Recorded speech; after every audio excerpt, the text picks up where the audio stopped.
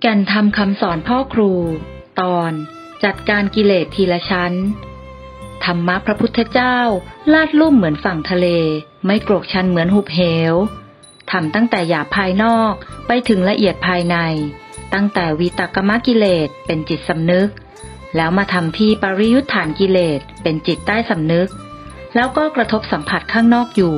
เพื่อให้ได้จัดการกับอนุสัยกิเลสเป็นจิตไร้สำนึก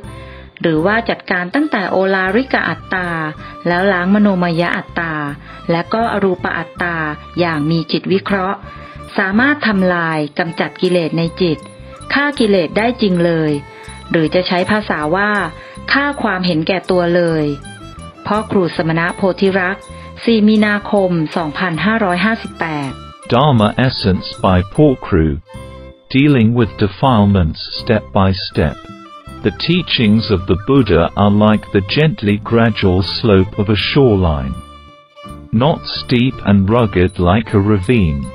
They start from addressing the coarse external defilements and move to the subtle internal ones.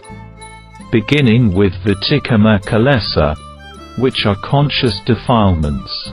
Then working on Pariyuṭṭhāna-Kilesa, the subconscious defilements. By encountering and interacting with the external world, one can deal with Anusaya-Kilesa, the latently inactive defilements, or dealing with them from the Olārika-Atta, gross self. Then purifying the Manomaya-Atta, mind-made self,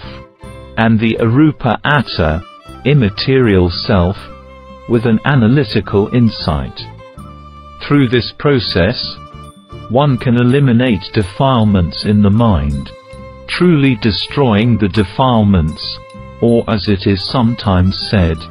destroying selfishness completely. Phorkru Samana Potirak, the 4th of March 2015.